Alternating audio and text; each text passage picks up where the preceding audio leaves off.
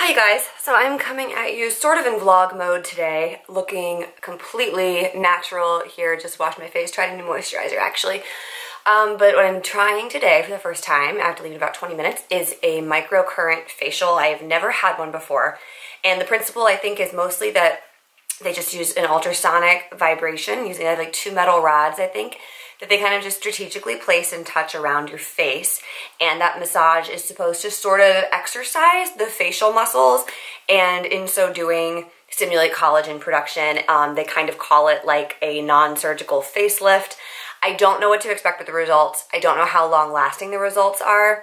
Gosh, it looks really, really white. I'm gonna have to fix that white balance. Sorry about that. But I've never been to this salon before. If you're in the Columbus area, I'm going to try the Open Sky Day Spa. They're very reasonably priced. I will pop a link to their site down below. And I also at first didn't like it, but then kind of changed my mind. You have to actually like email or call to schedule. They don't have just like an online scheduling thing. It seems just aesthetically from the website a little bit more spa-ish than some of these like face bar type places where you kind of just go in and you're like in a row and people are like, you know, giving you a quick facial. So I'm kind of excited to give that a go.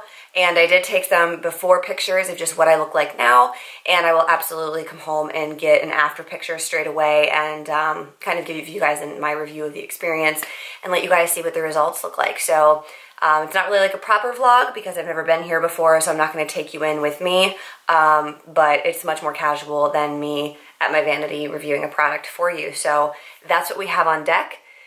Here we are, and like I said with this camera, I think I fixed the face blur problem that we were having, but I'll still have the before and after photos up from the other camera that I use. Hi guys, so I'm just back from getting the microcurrent facial. First and foremost, I'm not sure what I said on here earlier. I didn't go back and rewatch it, but when I was talking to a coworker earlier today and she said, oh, isn't microcurrent where they shock you? And I said, oh, no, I'm pretty sure it's just ultrasonic vibrations. That was a lie. Microcurrent is in fact, it's a light electrical current. They like strategically place the rods in two places on your face and then they close the circuit. And it has multiple benefits. I was correct in saying it is supposed to stimulate collagen production, which is a good thing for people who are acne prone. It's very good for killing the bacteria within the skin that causes the acne and causes the breakouts. And there's one other primary thing for it. It can even out skin tone and texture as well. So I don't think I really look all that different than I did before, but so first of all, I will tell you that it was uncomfortable, at least for me. There was even a point where like she had one of the rods here under my chin, and I honestly thought it was gonna leave like a burn mark, and I asked her to like turn down the current, so it is a little bit adjustable if you're uncomfortable. But even so, I found it kind of uncomfortable. The second point was, obviously your eyes are closed because you're relaxing or trying to, and whenever the current closed, I could see like the blue zigzag lights of the electrical current, and I opened my eyes almost wondering if it was like arcing over my head, but it wasn't. Like the room was darkened and you couldn't see anything. It was just like I could see it passing under my skin, which was really weird. Kind of wigged me out.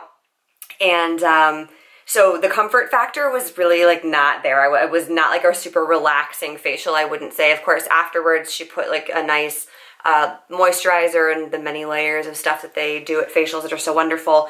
And obviously like this is no more red than my skin typically gets. So even if you are rosacea prone or have like a little bit of redness, this didn't seem to affect that at all or flare it up, which was really, really nice. And then as far as how my skin feels, like I said, I don't really think it looks that different, but pretty much even like from the moment I got in the car after the facial, everything just feels tight. It feels nice and like, I don't know, like even though I'm exhausted right now, like my skin, my facial muscles feel very awake and perky. It's hard to explain. So just very rejuvenated, very very nice and tight, literally. I get what they mean. Like if you ever just like looked at yourself in the mirror and kind of tugged your skin back to see what a facelift might look like, that's what it feels like is happening. It feels like everything is kind of pulled up and back. I don't know how long that lasts, maybe like a week, maybe like a month. But I also kind of want to go to sleep tonight and then wake up tomorrow and see how it feels, see how it looks. She put the treatment, the moisturizers and treatments on my skin and said to just leave it for the night. Let everything kind of soak in. So I will pop on in the morning and double check, I guess, if there's any change, anything significant that we can talk about. And other than that, microcurrent facial, kind of an interesting thing to try. No immediate dramatic results visually, even though it feels very nice.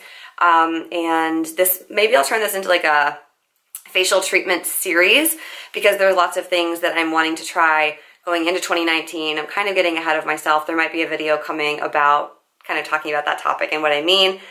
So stay tuned. But yeah, maybe I'll do like a series of different facial treatments that I'll try and let you guys know which ones I like and don't and why.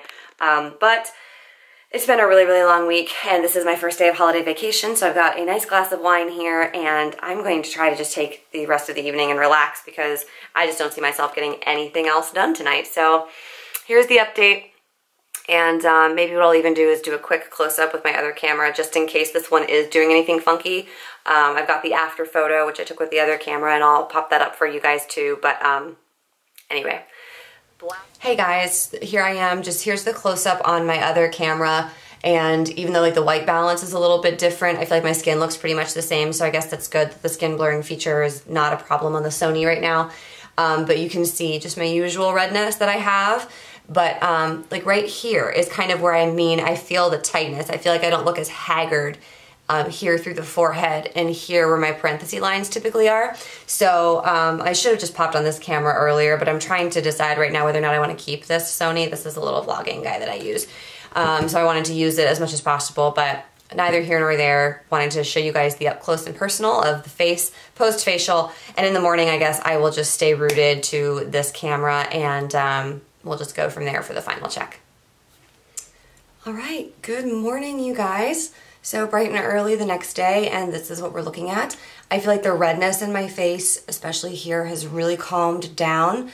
But I have 2 new spots here by my nose this morning, so definitely broke out a little bit. Not sure if that's normal. I feel like with facials and stuff it usually is, so, whatever. That really tight lifted feeling has calmed down some, but I definitely, especially through here, not so much down along my jaw, but up through here, I still feel a little bit of a lifting effect from yesterday. I didn't wash my face or anything last night, and this morning I just splashed it with some cool water.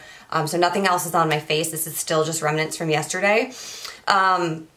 I don't know that I think that this treatment is like, the facelift without a facelift. Maybe it is if you do it over an extended period of time, if you go like once a month for like 6 months or something like that. Like I said, I might try to turn this into like a monthly sort of face treatment trial thing.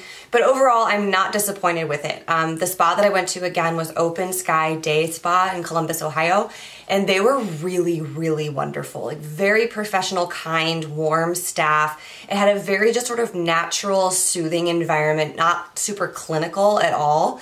And the other stuff that she used on my face for the facial and the cleansing and all of that, something she put on my face at one point smelled like cherry cordials with a little bit of almond.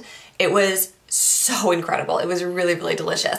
And the whole thing was stupidly affordable. I think that the microcurrent facial was only $50. So really, really well priced. Very, very nice spa. I definitely am going back. I already scheduled another appointment for the end of January. So that is the final review. If you're considering doing a microcurrent facial, I would say give it a try. Do your reading on it. Ask the esthetician any questions that you have going in. But I'm not disappointed. For what I paid and for the reaction that my skin had, I'm not disappointed at all. So that is that. Thank you for watching. I hope you found it informative. If there's other treatments that you're curious about, comment down below and maybe I'll consider those for future videos. Anyway, happy holidays, and I'm gonna leave this one here. Bye.